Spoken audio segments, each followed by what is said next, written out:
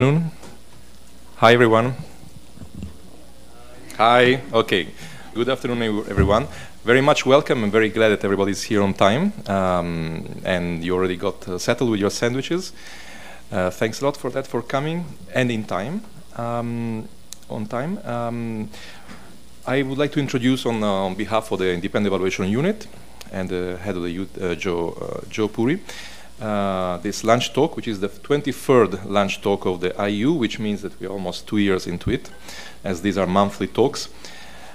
You know, this, for those who are new, these are monthly opportunities to talk about topics which are important for the GCF. Normally, we try to focus on aspects, or we try to touch on aspects that have to do with evaluation or climate or development, or preferably the three of them together.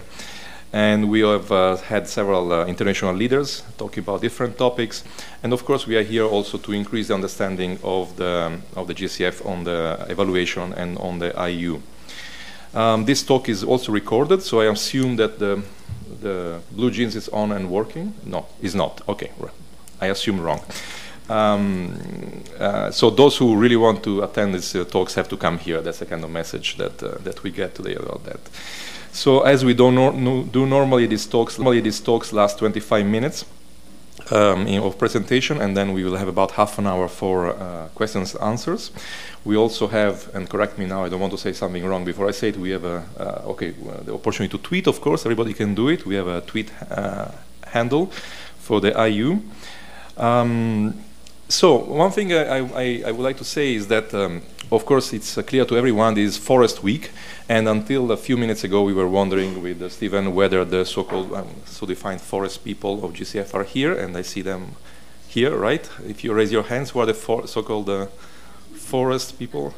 Okay, they're all there in the central part of the room, and they escaped convention just in time to be here. So we are very happy about that. So let me start by introducing Stephen, which is he's director of Forest Trends, Ecosystem Management, Marketplace, and Supply Chain Initiatives, and there he's responsible for overall strategy development and stakeholder coordination.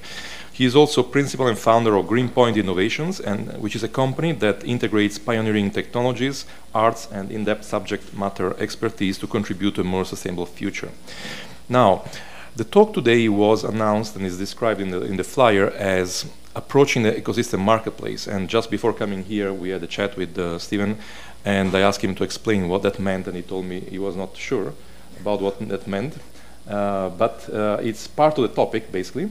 But the real content of this, if we can rephrase it, is how can the private sector help stop or reduce or manage deforestation? So that's basically in essence, the topic which has been summarized in a different way in the title.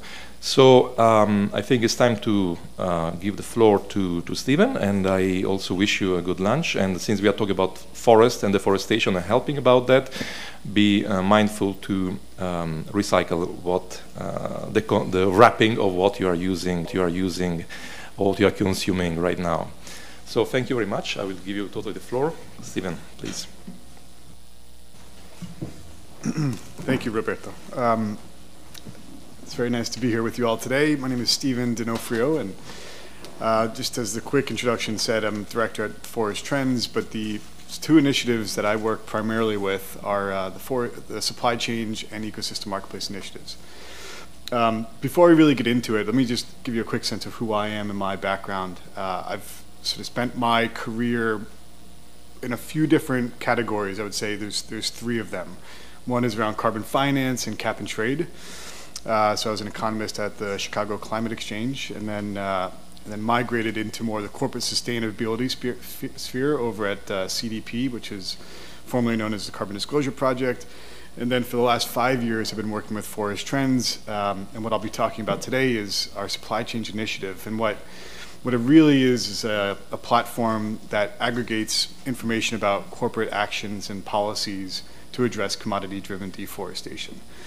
So it's sort of a melting of some of the worlds that I've been in before, because just like yesterday, I was on a panel with Juan. We were talking about so the role of REDD+ and the opportunities for carbon finance as a mechanism or finance into REDD+, which is reduced emissions from deforestation degradation in landscapes to help stop deforestation and encourage sustainable agriculture. So what I'll get into just now and start to really develop for you is a picture about Forest Trends being a nonprofit organization based in Washington, D.C. It's a relatively small organization comparatively to some of the very large nonprofits. So we have most of our team based in D.C. I'm in New York, and then we have other people that work geographically in different areas: Latin America, Asia, Africa. The tagline that you see there is, I think, overarching, but a lot of the work streams, whether it's dealing with communities initiatives or working on water, working in tracking markets and finance flows, it all kind of works into the ecosystem of forests and biodiversity. So these are the different initiatives that we cover. I won't get into too much of the weeds on that, but what I wanted to focus on was sort of this real emerging understanding that natural climate solutions are a pathway to achieving our Paris Agreement goals. The fact is, though, that forests are still not really a part of the climate solution conversation. And as Nature for Climate, which is a coalition group, came out with last year, there needs to be a much stronger investment to realize this 30% solution that the Paris Agreement, that forests can play and lands can play in achieving Paris Agreement goals. So that's significant. And it's also significant because it's a very cost-effective, readily available, now-term opportunity before us. We don't need to develop crazy technology, significant investments with long ROIs in order to achieve these reductions that are available today. What we need to do is coordinate and make the right investments into those landscapes. So at the same time, without doing anything about it, forests and lands present a problem because there's significant deforestation occurring at the hands of corporate supply chains, agricultural production, and various other reasons. But what we need to think about is more that 30% opportunity. And as that 30% opportunity is achieved, that problem, 25%, will decrease. Last year alone, the world lost 3.6 million hectares of primary rainforest. And this is data that was collected by the World Resources Institute, Global Forest Watch, size of the country of Belgium. So it's a very significant amount of natural primary rainforest, which holds extreme amounts of value in terms of carbon that's stored, as well as the biodiversity, as well as the people that live within these territories. What we do know is that commercial agriculture drives at least 2/3 of tropical deforestation.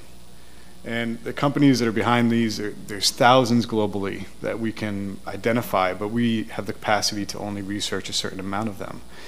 And what we think differs us from different organizations is that we don't look at only one commodity, or we don't also look at only one company and do any scoring. We're trying to have an encompassing look across these four main commodities, which are really the four main drivers in the commercial agriculture space. We're talking about palm, soy, timber and pulp, and cattle. And what we're about to start doing work with is on cocoa. But these have been the primary four since 5 years ago when we started the initiative.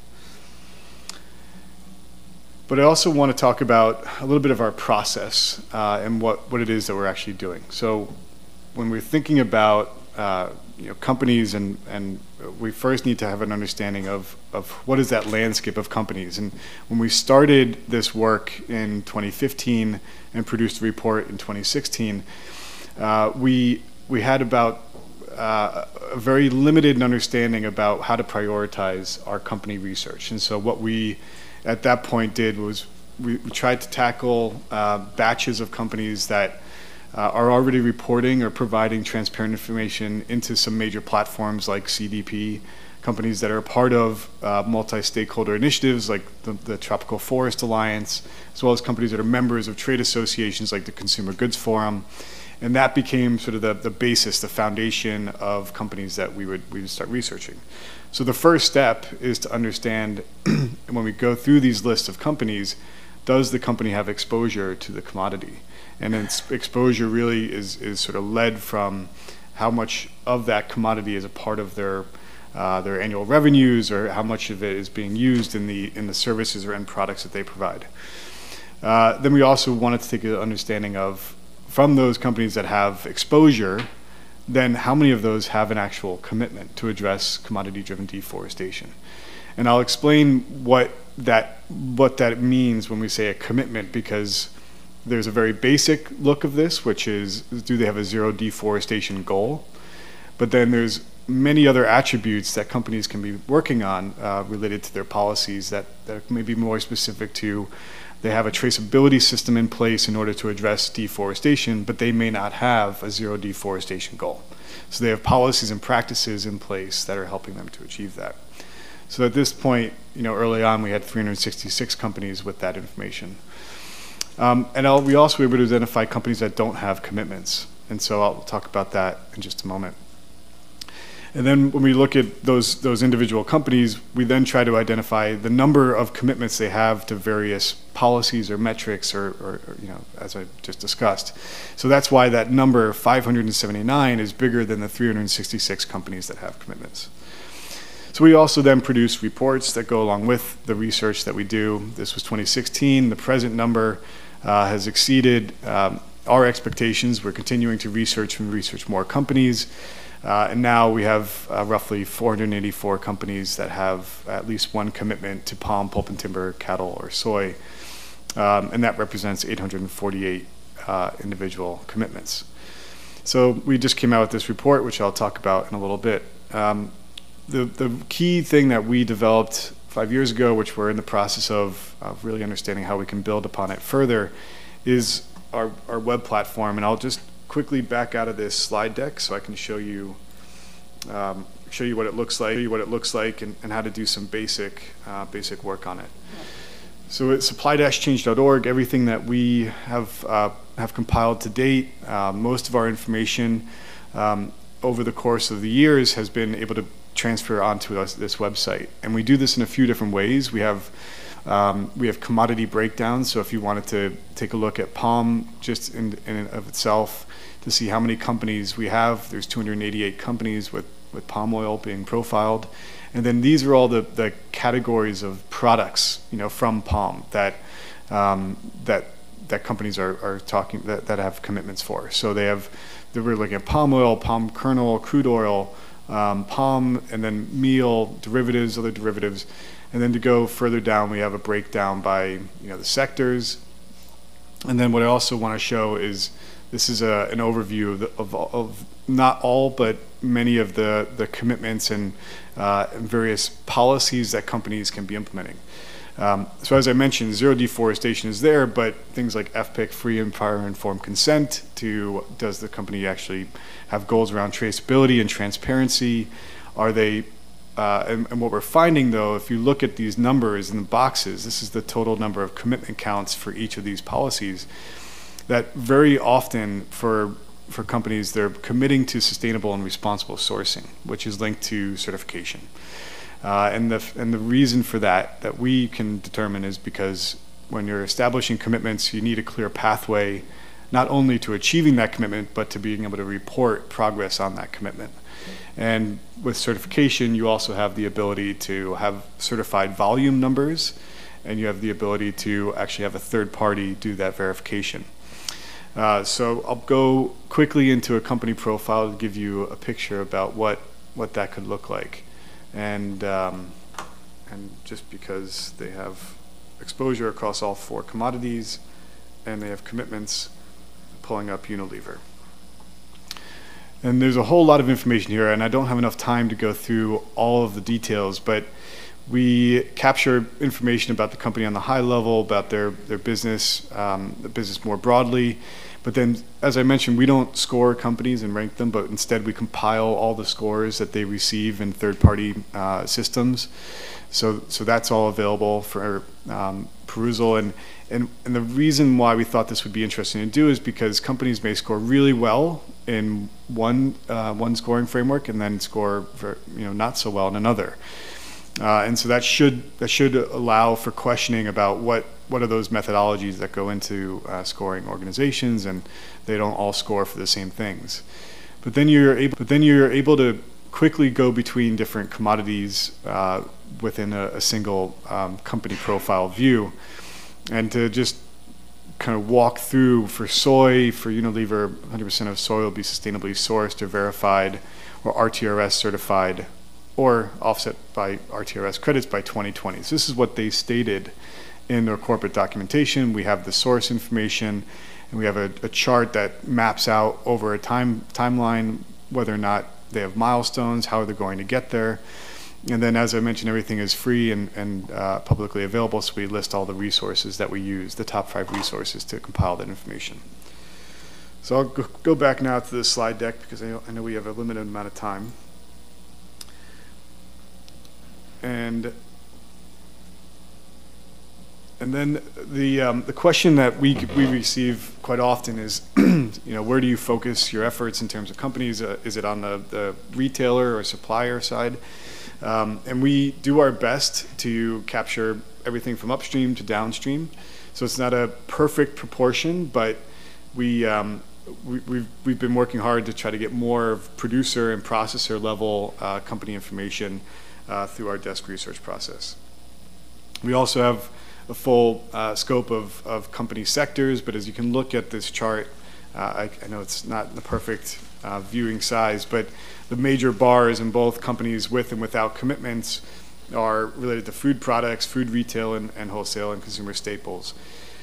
So it goes to indicate what these commodities are and what sectors might be most relevant for them. And again, I won't get into a lot of the details that are on this slide, but just to point out that we are both covering companies that are publicly held as well as companies that are private. And that's important because while companies may be downstream in the retail and manufacturing or side of the supply chain might be publicly held, you also have companies like Mars that are privately held, and then you have companies upstream that are more likely not to be publicly held. So this is why it's important for us to keep it open for companies of all sizes as well as companies of all different types. And our geographic breakdown has improved since this infographic was developed. But one of the things that we're working on is developing partnerships with organizations that work in producer countries so that we can build out the number of companies that we're featuring, but also be able to have a bigger representation of producer-level companies. And so we have a couple of initiatives that I'll talk about in just a little bit, like that deep dive into that. I wanted to just show this slide. There's a lot of information here, but the one point to pull out is while we have good representation of our research across individual commodity types, so palm, timber, pulp, soy, and cattle, the bars are relatively all equal.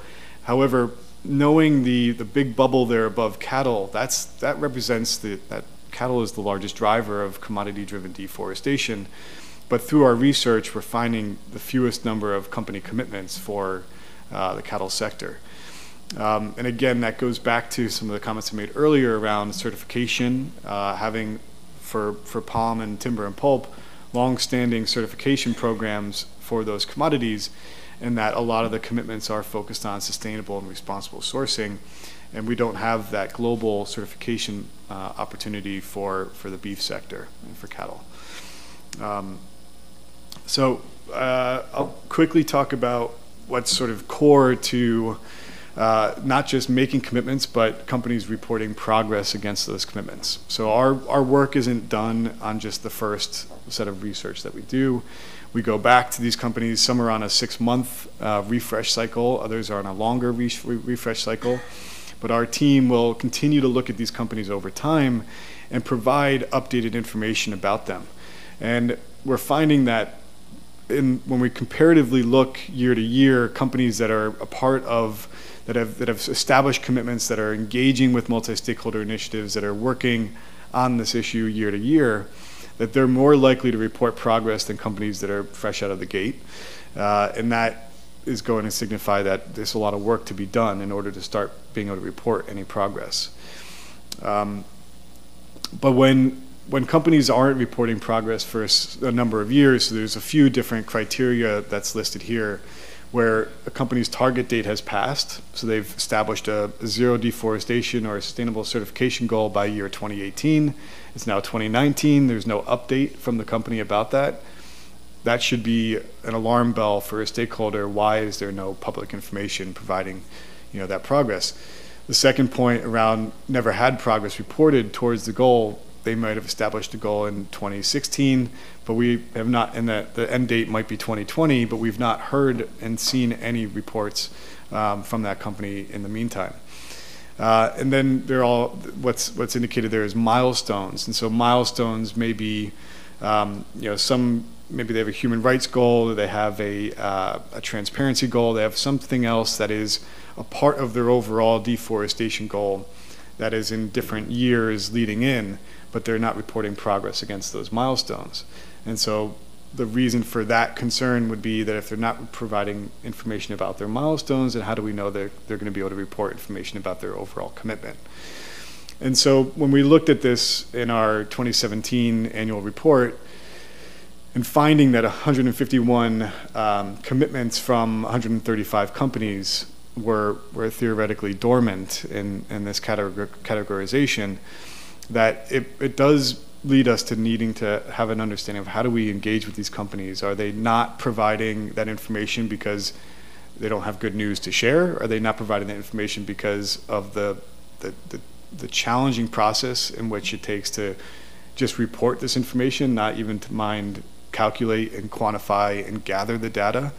So a common thing is survey fatigue, and so the fatigue of being transparent about this. But the other finding that we had in our 2015 report, our initial finding report, was that companies were more often or likely to report progress if they had good news to share. And that's, I think, an interesting point. So I know I don't have a whole lot more time, but I have just a few slides that I wanted to share. I talk about where we're trying to go next with the work that we're doing. And the work to date has been a lot around capturing an understanding of who these companies are that are part of these commodity supply chains. That's step one. Understanding the exposure level is step two. And step three was understanding who had commitments. And so now we have a good enough understanding about this. We don't need to, if we have 5 more companies next year that have a commitment, we don't need to do a big blast of a report that talks about those 5 new companies. But what we need to do is start zoning in on a few different criteria, but also being able to track some of these initiatives that companies are participating in to help them achieve their goals.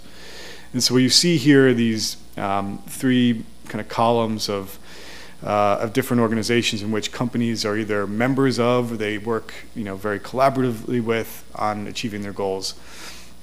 And we tried to understand, in a sense, are companies a part of these initiatives? Are they actually setting commitments, and are they doing well on those commitments and reporting progress? So we can now do this across very a large number of multi-stakeholder initiatives to understand if a company is a part of the Consumer Goods Forum, part of the New York Declaration on Forests. These are group level signups where they can, as a group of companies, say we commit to zero deforestation by 2020, but then they individually will need to go a step further and set their own policies and their own commitments, and that's what we looked at. And then others that are featured here around, I guess I would look at Tropical Forest Trust, or that would be more of a membership-based. They're sort of working collaboratively with this organization so that they can engage suppliers. They'd be able to improve supplier capacity on dealing with these commitments upstream. And then this report came out mid last year, where we zoned in specifically on traceability. And we did this in partnership with an organization based in Boston, Massachusetts called Ceres. They have an investor network who they work very closely with. Their investor network was interested in exploring traceability, because if a company has a commitment at the end goal to say we will be deforestation free by 2030, 2025, the only way they can really get there is if they have a sense of who's in their supply chain and whether or not their supply chain actors are aligned with that goal. And this was this is coming in from investors. So our approach in this way is that we're not just producing the reports that we want to produce, but we're reporting on information that our stakeholders are telling us they want. And what was really interesting about this is not just that we found 50 or so percent of companies that had a traceability aspiration, but what was more interesting was that companies are actually working on some of these criteria without actually having a goal for them.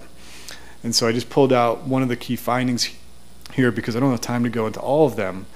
But this shows that there were 41 companies that had an aspirational statement. They didn't have an actual commitment, but they talked about traceability. And then they actually had progress that they were reporting on traceability and being able to have an identification of suppliers to the mill or to a certain geographic area. So this is a really interesting finding for a lot of reasons, and it's because where we are today versus where we were 5 years ago when supply chain started, where we were 10 years ago when the Consumer Goods Forum came out with its 2010 resolution, is that a commitment only has enough weight if companies are willing to pursue that commitment. What is on the other side of this is companies that are willing to pursue actions to achieve a deforestation-free economy, but because of the public scrutiny that they might be facing, they're not establishing a goal that actually puts them into the forefront or into the limelight of this. And so this is feedback we're hearing from companies that increasingly they will be working on these issues, but they won't actually set a goal. And they won't set a goal that has a time-bound nature to it because stakeholders will hold them to that goal. So we're starting to do some work to really understand what this could mean for the way we track companies and progress towards commodity-driven deforestation. So there's going to be more to come on that. This is another way in which we're building out our work, and it's to be more specific about a specific geography as well as commodity type. So we partnered with IFC to deep dive into Paraguay and the beef sector. And again, there's a lot of findings here that talk about the role in which not just internal national government policies and how they can affect a company's decisions and how they produce or how they procure the commodity, but it's also in the countries in which that production is going to and what their policies are. And so if countries like Russia and other places that don't have the same stringency of traceability and other types of stringency around zero deforestation in place, then there will always be a home for quote-unquote bad supply of a commodity. So what I pointed out here just in these examples, this is a table from the report, and this is going to be released very soon, is that there's sort of different tiers in which companies can be specific about their commitments. They can be very general, they can have cattle specifically mentioned in their commitment, and then they can actually geographically reference a jurisdiction or a landscape in which that commodity is coming from.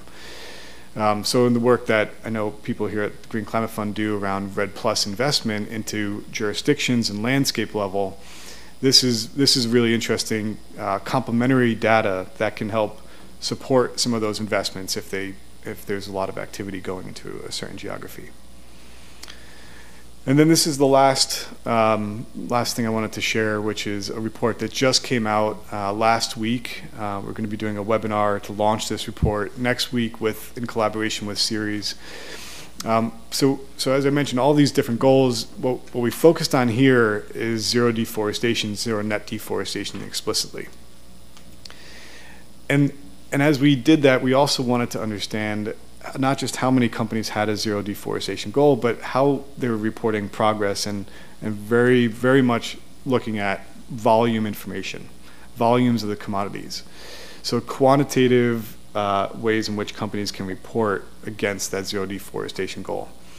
And so the findings from this, if you look at these numbers, we have 865 companies that are in our research tracking system.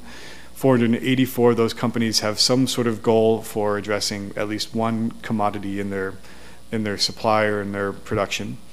But of those, only 72 had a zero or zero net deforestation commitment. And then even further down, only 21 of those companies were reporting quantitative volume progress against that goal. So it's a very low number of companies in the big picture of what we're tracking and what we have commitment information for. But this is just a data point. We don't state exactly what this means. We're not saying that because companies don't have a zero deforestation goal, they're not working towards the issue. This is just taking what is the current framing of how the companies can address commodity-driven deforestation is through these commodity categories, how many have them. So this is the state of that information. But as I mentioned before, we know companies are working towards achieving these goals without actually having a stated aspiration to do so. So that's the full picture of everything that the initiative is working on. There's a lot more detail that I can go into, and I'd be happy to answer any questions that people have.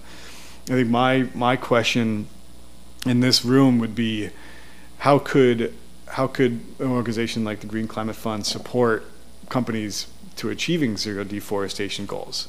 And the work that we do on tracking these markets and how we could really understand the companies better, not just the companies that have commitments, but what about the companies that don't have commitments?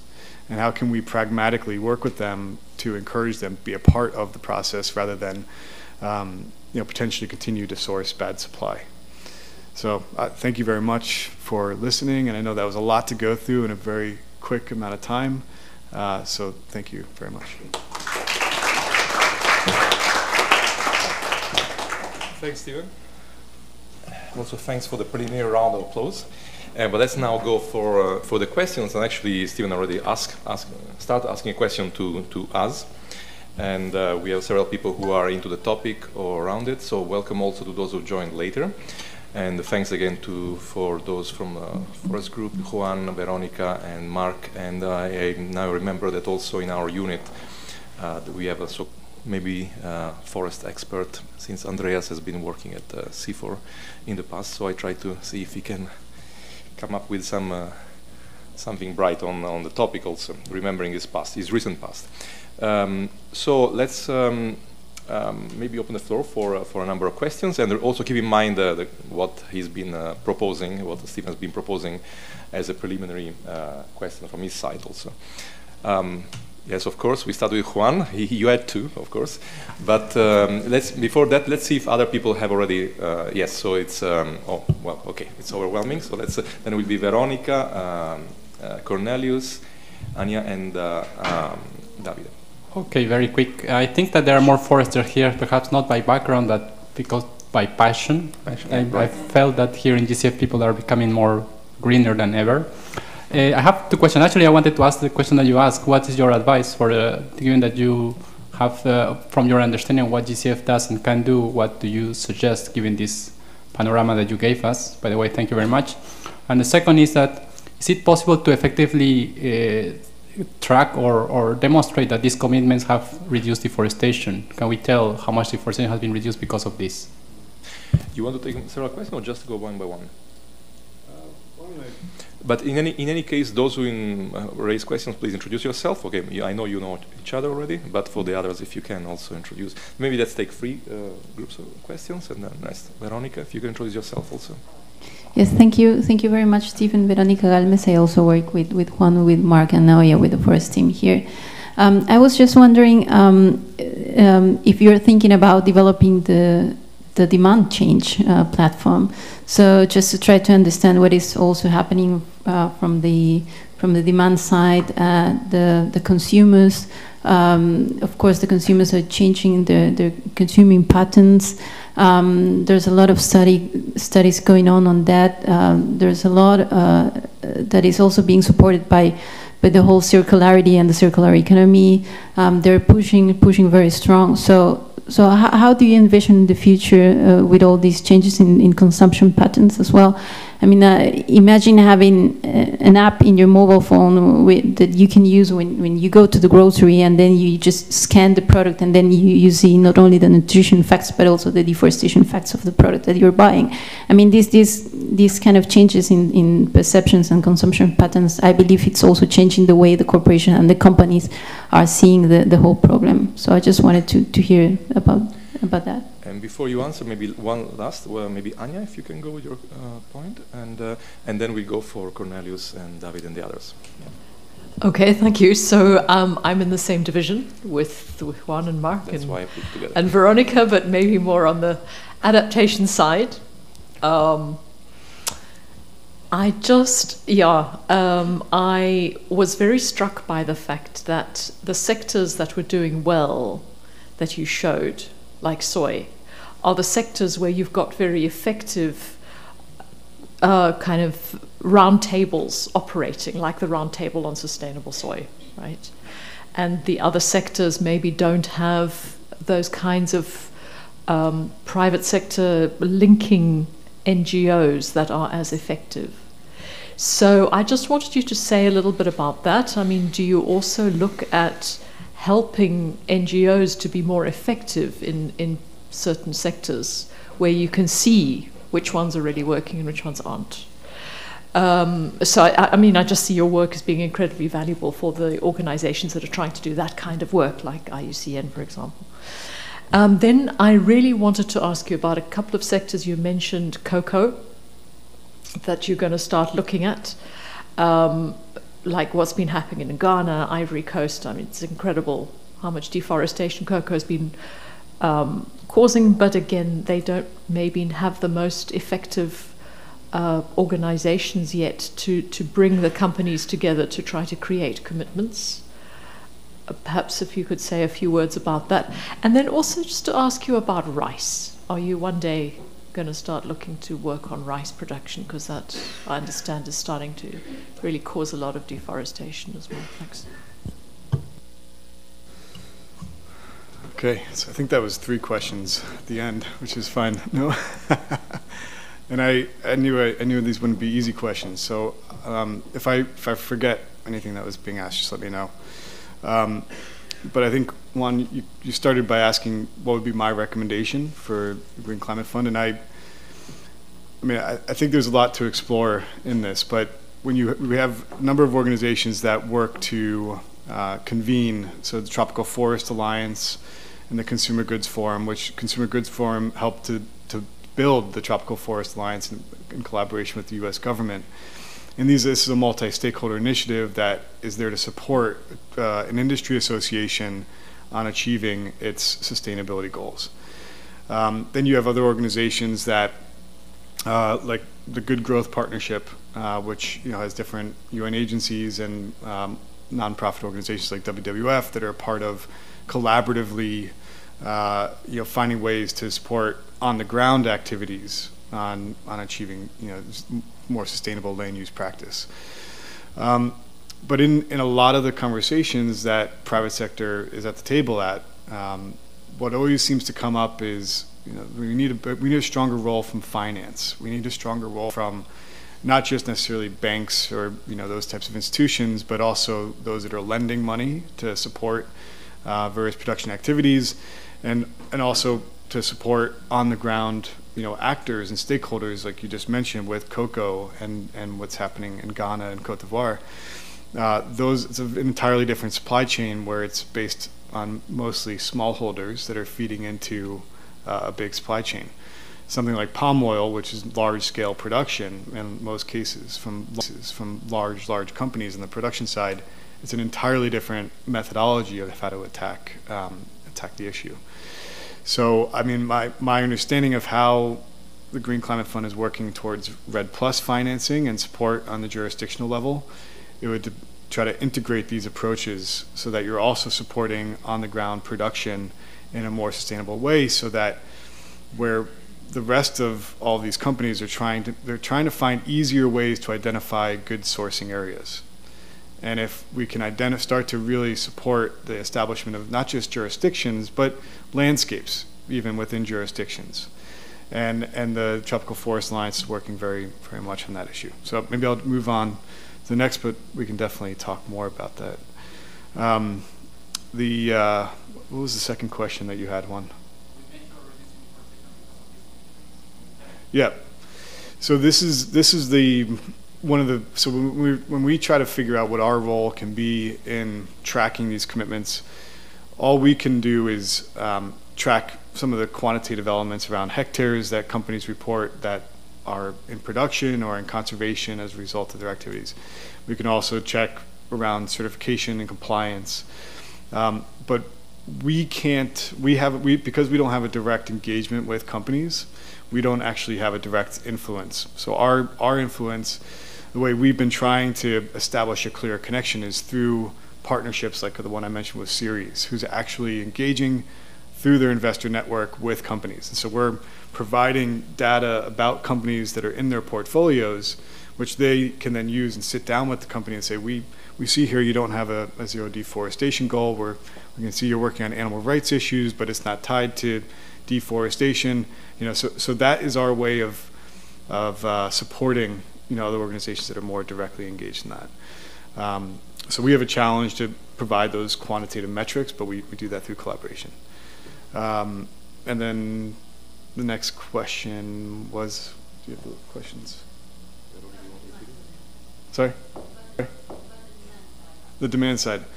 Yeah, so because we look at the companies across the whole supply chain, we definitely recognize that the way in which influence works in these supply chains is coming from manufacturing and retail side to the brands.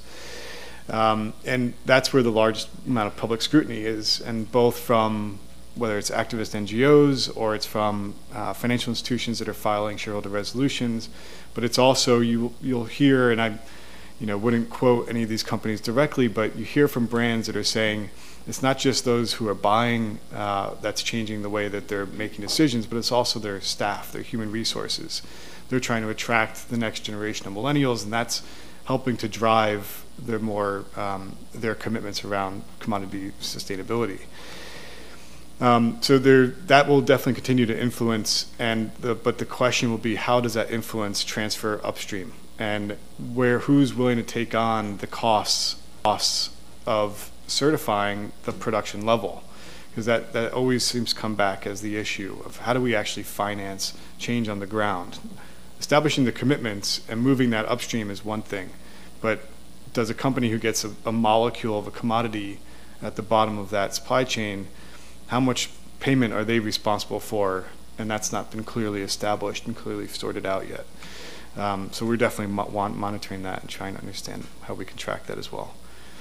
And then it moved into coke. I don't know if I addressed the cocoa question, but we're just getting going, so I can't really get into all of the details. All I know is that there is a World Cocoa Foundation and the collaboration on it's CFI, forgetting the acronym, but they've established in the last year a leading group of companies that now have a commitment around addressing deforestation in their commodity cocoa supply chain. It's very early stages, so they've just established the principles of it and what they've committed to, and now the next year will be they have to start reporting on those commitments. And so that will be fodder for us, and as we go through the process of researching these companies. So to date, all we've started to do is just do like a binary tally of, do they have a commitment to address the deforestation in cocoa? Have I missed any questions? No, I think you touched all of them. I don't know if the depth was sufficient, but you may have a further discussion on that. Now, first, let's go to those two who had raised the hand before. Now, the first group was more thematic group. Now, there was Cornelius. If you can introduce yourself, ask the question, and then Davide and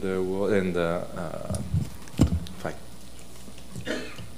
Please. Hello, my name is Cornelius. I work at the Independent Evaluation Unit, and my question is more like management related. Do you have any knowledge about how the companies are pursuing their commitments? Is it putting pressure on developing suppliers, or is it rather suppliers switching or even switching to alternative inputs? Davide?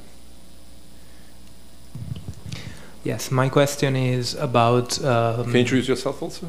Yes. Please. So Davide from the risk division here at the fund. The question is about the financial sector. My background is in banking, and in there I have seen that banks actually have the power to control the supply chain. They deal with sellers and buyers, and in particular they have entire divisions that look into trade and commodity finance. They establish the conditions of the goods through the letter of credits and through the they enable basically trading worldwide. Sometimes these specifications can be very, very detailed in all commodities, and if the specifications are not met, the goods are not released in the ports. There is a lot of talk to include sustainability specifications into letter of credits and into other controls that the financial system is doing. I was wondering if you are looking into this, and personally I think this could make a difference, and it would help a lot. Yeah, thanks. Antonio, please. Tony from the private sector group here. So part of it is a development from David's question. So I was going to ask, one, who are the worst offenders? Who are the top three? Just who are they? And what can we do about those? Whether it's name and shame, or is it local legislation or international legislation? So it's a relatively simple question. But beyond that, on the finance side, obviously people like the IFC have introduced the Equator principles around project finance, and that's applied across the banking sector. But this is a different thing. It's not about doing no harm at the cost level. It's about the supply chain and the revenue and sourcing and so on. So what's the best angle there to is it through the investor base, pension funds? Is it threatening to downgrade or exclude companies from portfolios? Just interested in your view. While Stephen thinks about the answers, I give you 30 seconds. I just want to see, have a sense of who else is interested in raising points. So if you could raise your hands now. Okay, anybody else? Cheesy. And last chance. So we will have about 10, 11 minutes. Okay, so 2 more people after this round. Please go ahead. Yeah, so the first question was about how are we tracking the way in which companies are implementing their commitments? And I wanted to pull up the screen that I had before, because the way in which we try to take stock of this is, as I mentioned before, around understanding what an end goal is and what an overall commitment is around let's say zero deforestation or even sustainable responsible sourcing. In the company documentation, they will talk about many of these other elements that are kind of required parts of the process for them to get to that goal. So do they have to establish high conservation value areas in order to know what they can source from and where they cannot source from? How are they working around human rights or reducing just the amount of commodity in which they're using in the first place? So these may seem like individual metrics or elements, but the way in which they're embedded within a company's commitments and goals, it's as a pathway towards getting to the end result of driving down deforestation. So it's the awareness level of what's in their supply, the awareness level of where they can source from, as well as what they're doing to engage with smallholders, and how they're actually implementing various other practices like reducing the consumption or protecting biodiversity and wildlife. So that's one way. And then going back to a company profile, there's different ways in which we've tried to tackle this here as well. So in This is just not for any purpose calling out 3M, but just to take some of this high-level information here. What we call related activities are the various initiatives that I mentioned before, like the Forest Trust or the Consumer Goods Forum. Are they reporting information through various recognized platforms like the Global Reporting Initiative, CDP, the Carbon Disclosure Project? Are they working in any multi-stakeholder groups like the World Business Council on Sustainable Development? So these are what we think of as companies' commitments or actions towards achieving their commitment. And then we also, in their company profiles, when we looked at those elements on the commodity page, we show them on a company-by-company level what's been included. What we do not show here is what's been excluded but probably should be included in a company's commitments and policies criteria. And that's because, and then this is somewhat to address the question at the end around who are the worst offenders. What we established very early on for our platform is that we wouldn't be a naming and shaming system. There's plenty of them out there. Companies receive criticism all the time. And what we actually felt might be more advantageous for us was to establish an entirely flat, neutral platform that is purely pulling in what companies are already reporting. But for some companies, it might be 20 to 30 different data sources.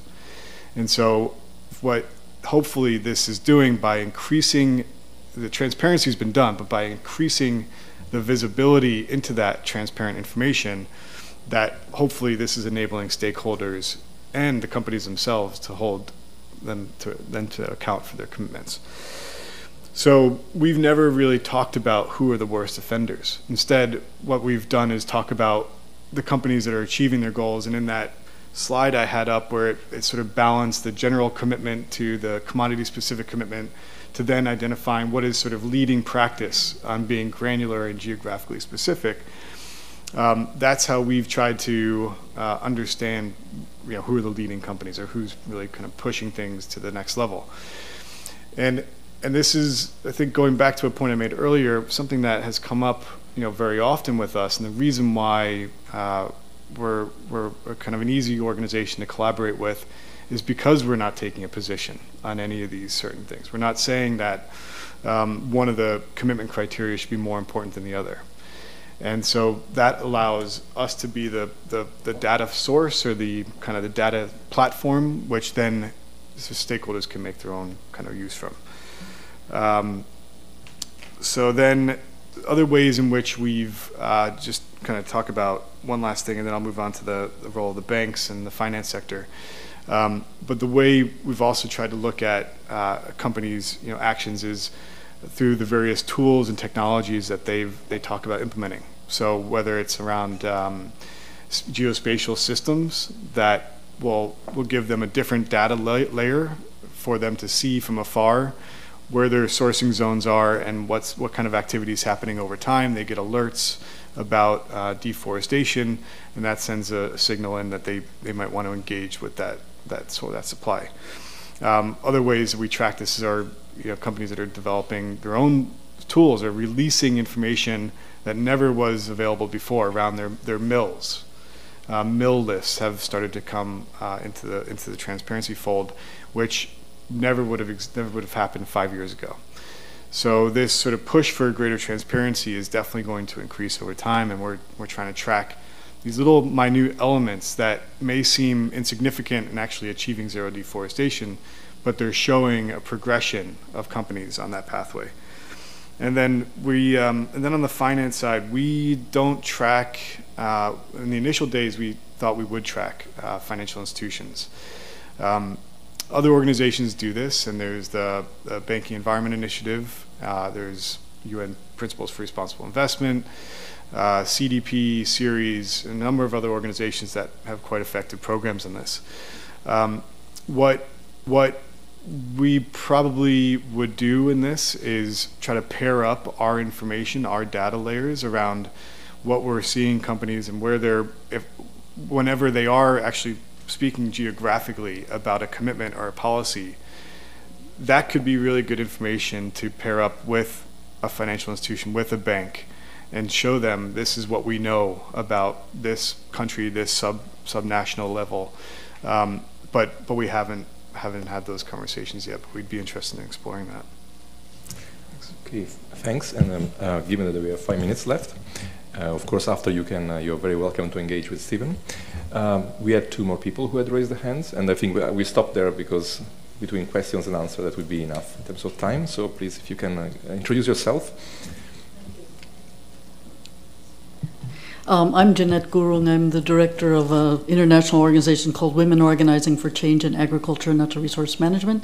I'm an outsider. I'm a guest. I was invited here this week to talk about gender mainstreaming in our experience, so thank you for the offer to be here.